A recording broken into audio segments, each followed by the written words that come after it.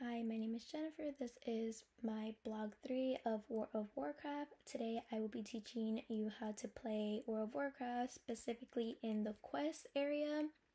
So a little background: quests are yellow exclamation points that you see at the top of the screen. It is usually on top of a character.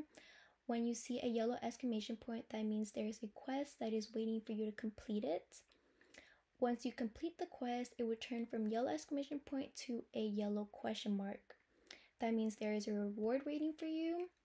So when you are playing, you get near to the character that has the exclamation point and you click accept. After you click accept, it will take you to another window where you will see a gray question mark. And this is when there will be a quest that opens for you. And it will require you to go to a specific spot and do something. It's different for every quest though, but usually your first quest, it's just like practicing fighting on dummies. So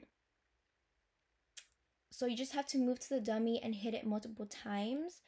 If you see your button being red, it means you need to get closer. And if it's white, then you are in range, you are perfect. And pretty much the early quests are just killing dummies or enemies that are nearby, so on the ship.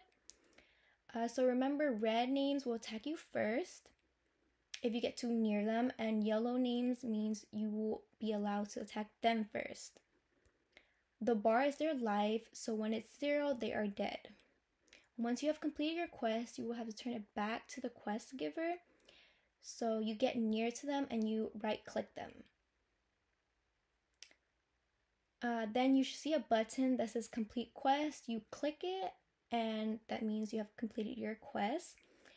And now it's time for you to do more. You can also do 2 at one time if you want to challenge yourself, but I usually just do 1 because it's easier for me since I'm new.